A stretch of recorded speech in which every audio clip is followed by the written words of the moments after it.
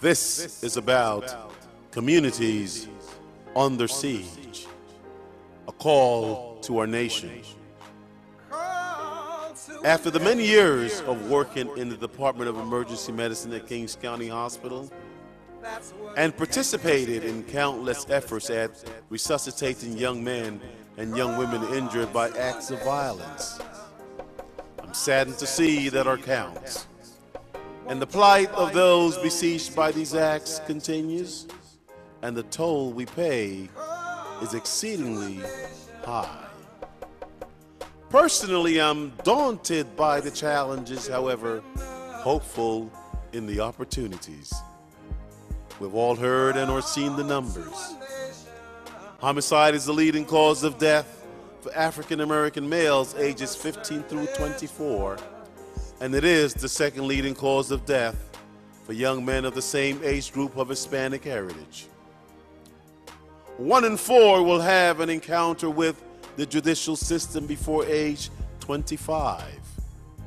1 in 9 are currently housed in jails all across this nation in what has become the largest prison industrial complex of the free world.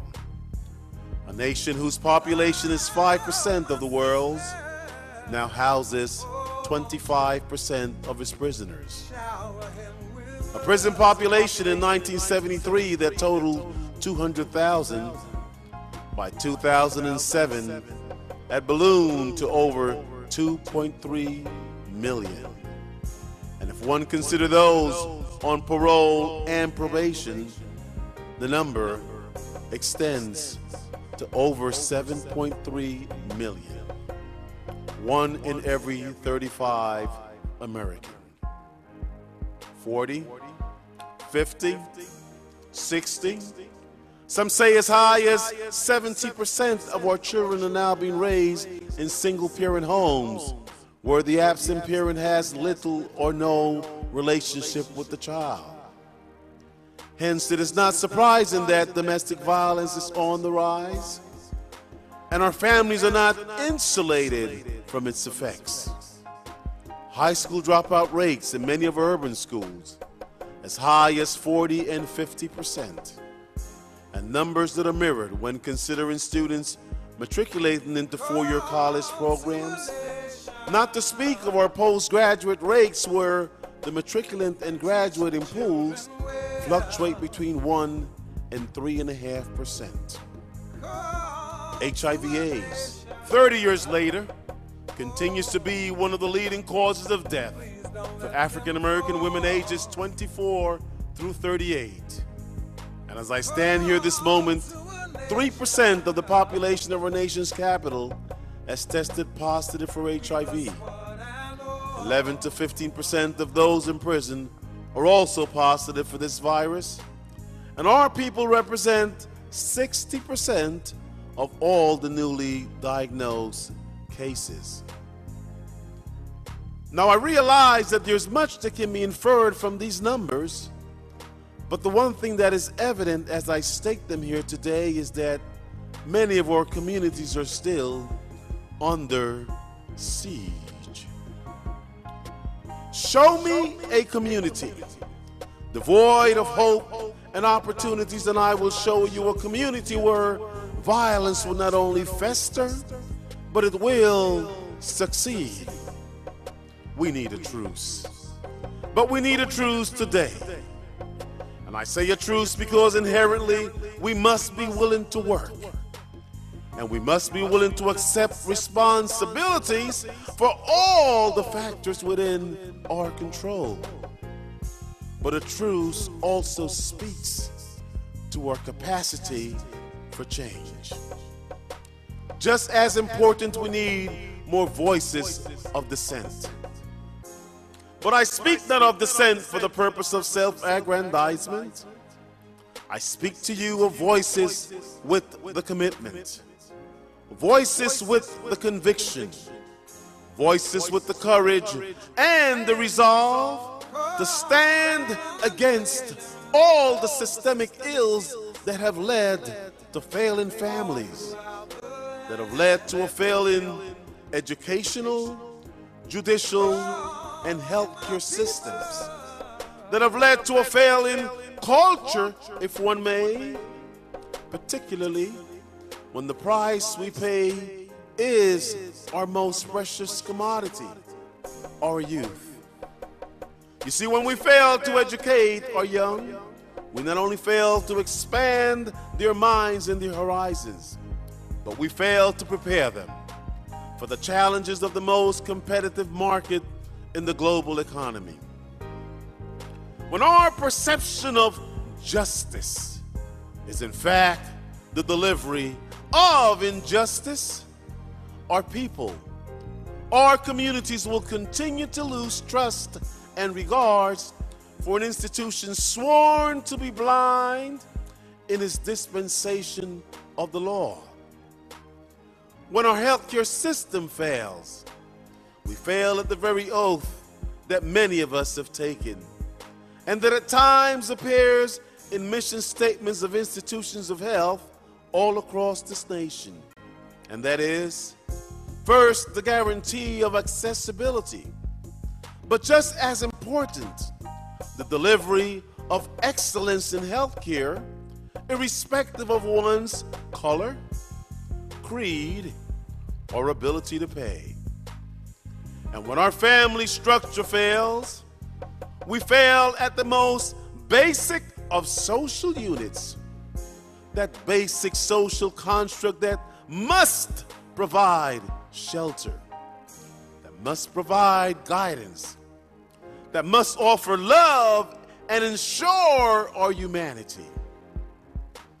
You see, this nation survives at the verge of moral and ethical crisis, but in the end, none shall be spared if the entropic forces in our midst continues to progress unabated. Let me say that again. I say this nation survives at the edge of moral and ethical crisis. However, none shall be spared if the evil in our midst continues to progress unchallenged. You see, the enemy is not solely black or white or brown or yellow.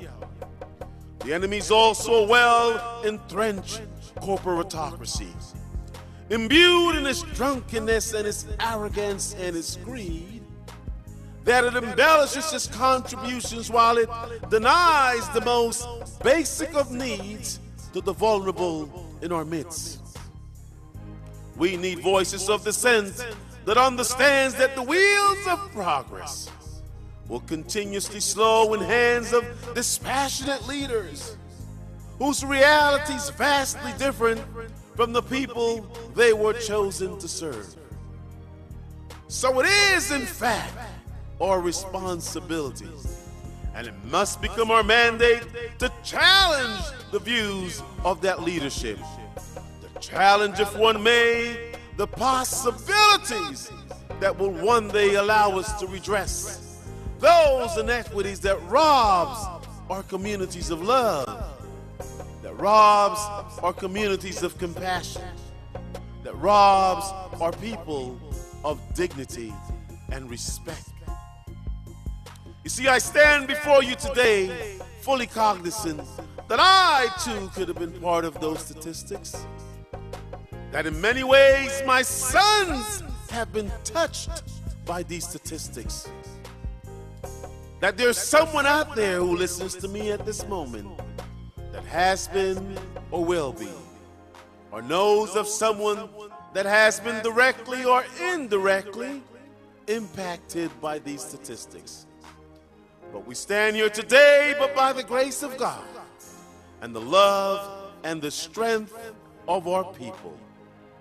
And I say this because I know that somewhere, somehow, somebody said, yes, you can, when no one else believed. You see, someone gave of their means, even when consumed by their needs. Someone loaned a shoulder. Someone opened a door. Someone created an opportunity. And if we are to truly honor those who went before us. We must acknowledge here today that somewhere, somehow, somebody even gave his or her life that we may come to you today in this place, on this date, and at this time. So when the question is asked, how can I help? The answer is but one. Because all can, all must. For it matters not what are your talents. It matters not what are your titles. It only matters if those talents and those titles are invested in activities that promotes the well-being of your families. Activities that promotes the well-being of your neighbors. Activities that promotes the well-being of your communities. I speak of acts that strengthens the good health of a nation, the good health of this world. So, let's not be invested in ephemeral actions aimed at stymieing or trivializing voices of dissent, particularly when the motivation that belies this dissent is in fact the depiction of the social injustice and the prayers, the hopes, and the aspirations for change. You see, for too many young people in our communities, longevity is but a myth. And for some, it is a blessing that others enjoy. But I believe in our history of survival. And so I say to you today that if you are blessed with the gift of longevity, that if you are blessed with that gift of an American dream, that a day will come when all that's left is time and space and a retroscopic compilation of experiences. And on that day, grateful sons and daughters must continue to look to the heavens and say, thank God for the talents and for the ability to share and give back all your talents. But it's also important that you look to your people, that somehow you will find it within yourselves to look to my people, that maybe one day this community, that maybe one day this city and state, that maybe one day this nation will rise to the dreams and the visions of its founding fathers and finally embrace the legacy of the life of our fallen martyrs. And that is that true greatness and honor inexorably lies in the privilege to serve.